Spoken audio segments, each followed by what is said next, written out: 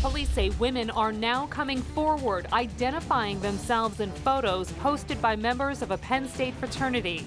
We have team coverage. A Somerset County couple terrorized in their own home. And we're asking who you are, what do you want? Now they're hoping footprints in the snow in this broken window will help police track down the man they say tried to break in. This bridge is scheduled to close 1 week from today. What you can expect for your commute in and out of the city.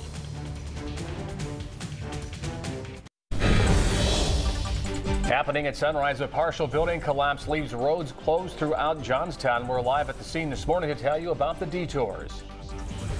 And a murder-suicide in Cambria County leaves 2 men dead. We'll tell you how they're connected. Happening at Sunrise, after months of investigation, police charge a man in connection to a home invasion. And police are still looking for the person responsible for a homicide last week. How you can help them find that person.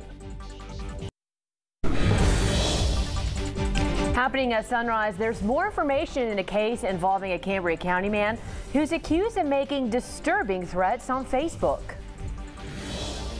And while many kids are heading back to school this morning, one area elementary school remains closed due to mold. We'll have a live report. Happening at Sunrise, we're learning more about the reporter and photographer shot and killed on live TV, how one victim has a local connection. And a Cambria County elementary school remains closed due to mold, how the superintendent says they're working to fix the problem. Happening at Sunrise, the start of the school year delayed again for students at Westmont Elementary School. We're live this morning to tell you about the plans the district has in place. And a marijuana growing operation discovered in Center County will have more on arrests made.